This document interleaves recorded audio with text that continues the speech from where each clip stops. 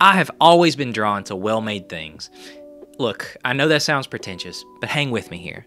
Whether it be ink pens, notebooks, briefcases, or cars, I always appreciate really high build quality. Things that are made out of leather, metal, glass, things that are not made to be used and then thrown away. Things that are so well designed and manufactured that they transcend the sum of their parts. As someone who's also into photography, I think it's safe to say that I also love aesthetically pleasing things. Good-looking cars, good-looking clothes, good-looking websites. I've always been a really big fan of good-looking web design. It was always this appreciation for both well-made things and aesthetically pleasing things that made Leica cameras very interesting to me. Something that I do whenever I get into a new hobby, and honestly, maybe this isn't a healthy or productive thing to do, but I always like to look at the hobby and see what the best thing in that hobby is. So let's say, hypothetically, because Lord knows I would never do this, bass fishing, right? I think it sucks. But let's say that I got into bass fishing. I would want to know what the best rod and reel is. Who makes the nicest bass boat? How can we get the most power out of the bass boat, right? All those different things. I want to know everything about the hobby and how I can be the best at it or have the nicest thing. That's just kind of who I am. And obviously this translated to when I got into photography. As soon as I discovered what an f-stop was, I wanted to have the lens with the lowest one, right? Like I think that's really cool. We can get more light into the camera, the ability to shoot at lower ISOs, cleaner images, nicer bokehs. Oh man, we love the bokeh. As soon as I figured that out, I wanted the lens with the lowest f-stop. It was this natural curiosity that led me to the Leica Noctilux 50mm 0.95 lens. But anyway, when I discovered that lens, it sent my brain all into a tizzy. All metal construction. Really complicated, fantastic modern optical design. Precisely manufactured, made in Germany. Ultra fast lens. But at the time, I was in law school and I was young, dumb, and poor. But that didn't stop me from imagining a world where I could be in the Leica system and at some point, hopefully, owning this fantastic piece of glass. And look, I know you guys in the comments are gonna be like, oh, he said Leica, he pronounced it wrong. I live in the mountains. I say things the way that I say them. It's fine. Fast forward to now. I'm a little bit older, got a little more gray in my hair, but we're okay with that. But luckily, I'm a little bit less broke. Just a little, not Mr. Moneybags over here. I'm a public defender, I'm not that kind of lawyer. So not being completely broke and taking my YouTube channel super serious, I thought it was time to probably take a step into the world of Leica cameras. And me being who I am, I overthought it. So I decided that if I was gonna jump in headfirst into this new expensive camera setup, I was gonna have to part with some of the things around the house that I wasn't using anymore. And Lord knows, there was a lot of it. Over the past few weeks, I found my way back into my eBay account and started selling things. Started with a Razor Blade laptop that I was no longer using, moved on to selling some of my other film cameras. Rest in peace, my Contax. It's a good camera, but I don't see any use in owning the Contax alongside the Leica. I sold my Nikon FM2, some old video games, and a PlayStation 4. All in all, it totaled about $4,000. And for any of you guys out there who are thinking about jumping into a Leica camera system and maybe it's a little bit out of your price range, maybe you handle it the same way I did. Sell a few of the things that you're no longer using and that can help finance something that you really want. Plus it'll give you peace of mind. You won't have so much stuff laying around the house. Now, as for actually buying the Leica camera, it was kind of an adventure. I've been watching these cameras over the past few months. I didn't want to just buy one randomly. I wanted to be really careful and make sure that I got the exact one that I wanted. And I got hung up on a few minor details. The first one being color. My preference was for the titanium color. Supposedly has really nice wear characteristics. It's a very durable finish. It's not actually a titanium body camera, so that's a misnomer. This isn't like the Contax where there are titanium plates around the outside. No, this is a titanium finish applied to the normal Leica camera body. So you're not getting a really lightweight camera here, but you are getting a camera that may be a little more resistive to wear. So that was appealing to me. So over the past few months, I watched cameras one after the other end. And unfortunately, as I watched them, since about November, the prices have crept up. If you can remember, I put out a poll on this channel, and this title was actually one of the titles that I polled folks on for whether they were interested in seeing this video or not. That's how long ago that I was interested in making this video and buying this camera. Unfortunately, it took a while. Camera after camera ended, and $2,000, $2,200, $2,400, $2,600.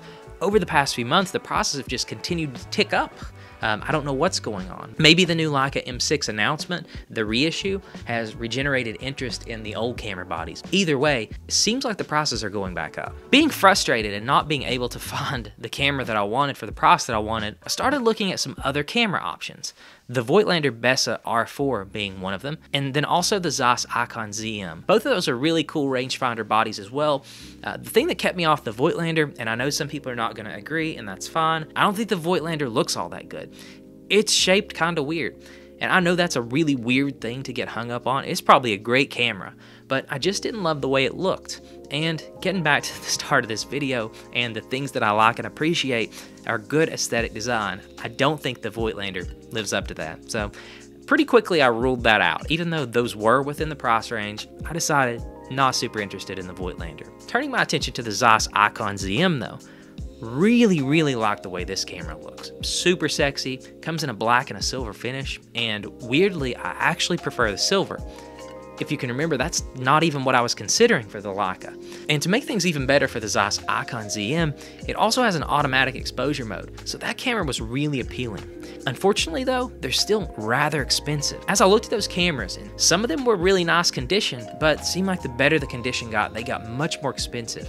Until those cameras were, as near as makes no difference, $2,000 as well. And that's where I made the decision not to continue looking at these cameras. The Leica was only a little bit more money from the Zeiss Icon and the Voigtlander Bessa, and let's be honest, it's the camera I really wanted. I would have definitely got a good camera had I bought either of those cameras. Neither of those cameras were the camera that I had admired ever since I'd been into the hobby of photography. So that's how I finally circled back to the realization that I needed to be ready to spend the money, even if it was a little more, and purchase a Leica camera. I think it's the time in the video where we actually get the Leica M6 out, so it still gets me excited when I look at it. Such an amazing camera. In my mind, these cameras represent the combination of all the things that I'm looking for, right? You've got a gorgeous small camera body, extremely high build quality, all metal construction, and what's not metal is glass. You also have a camera system that is still being worked on today. If something goes wrong with this camera, I can send the camera to a Leica technician and have the camera restored to its factory condition. So the fact that it's so widespread, usage of these cameras is so widespread, you are going to get that customer service, unlike the Voigtlander, unlike the Zeiss Icon. So that's really reassuring. You've also got a really good camera mount. You've got a camera mount with lenses that have been made since the 1930s.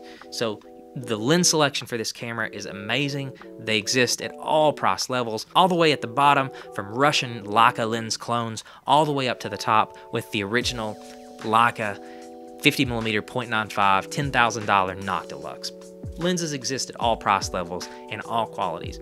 Just an amazing lens selection. You can look at the top. You can look at the top of the camera and see there are hardly any controls. Everything on the camera just works so perfectly, and it's so simple and so elegant. In my mind, this camera is the quintessential camera. And talking just a little bit about some of the quirks with how I decided on this particular camera. A couple of weeks ago, I found this camera from a Japanese seller, and to my surprise, it was the titanium version. It was on eBay listed for $26.69. And I thought that was a fair price. So I got to looking at the auction really closely to see there's something wrong with the camera, and there actually was something wrong with the camera. If you look at the top of the camera, there's a pretty significant scratch, and that's okay. It doesn't impact functioning at all. The camera was actually CLA'd recently, so everything has already been brought up to code and is in great working condition. And everything else on the camera is perfectly mint. Everything looks great, except for that scratch on the top. So I saw the auction, and then I offered the seller $2,200. So it was $26.69. I offered $2,200, and to my surprise, I woke up the next morning, and the gentleman had accepted. After that, I sent the payment via PayPal, and the camera was on its way. It arrived at my house 3 or 4 days later. So super easy transaction. The camera is in really nice condition, except for that little scratch on top. And to save almost $1,000 on what these cameras are going for normally, looking at the titanium version of the Leica M6 in almost mint condition, those are $3,000 cameras. So I think I got a really good deal on it. So very excited. So let's spend a little time talking about the lens that I've got paired with the camera as well, because I spent quite a bit of time trying to decide what lens to go with as well. This is the Voigtlander 35mm 1.2 version 3. So it's the latest and the greatest in the Voigtlander Nocton 35mm series. Really cool lens, actually much smaller than I anticipated it to be as well, considering it's a 1.2 aperture lens. I looked at a lot of comparisons of this lens because pretty early on I came to the conclusion that I was going to use a 35-1.4, either a Summilux or something from Voigtlander. I wanted to be at the 35mm focal length. So I saw some comparisons done between the 35-1.2 from Voigtlander and the 35 Summilux from Leica. At least to my eye, the Voigtlander images looked a lot better. Getting the extra speed, the lower price, it didn't make a lot of sense to me to go with the Leica alternative, especially with it being $2,000 or $3,000 more money. So I ended up with the Voigtlander 35-1.2. Super cool lens, and I cannot wait to get out and shoot it. I think this lens will serve me well. It'll be a great all-around lens. I've also got my eye on a couple of other Leica lenses, but we'll talk about those in another video. I cannot express to you guys how excited I am to have this camera and this lens combination and have this with me every day. Like I've pointed out in other videos, I'm an attorney and I take a briefcase with me to court every day. And lots of times I have a camera jammed down in my briefcase. This camera will likely go with me to court every day. It'll go in my backpack on my adventures, and I'm just so excited for the future that I have with this camera. Really cool camera, represents the culmination of my photography journey and my film photography journey.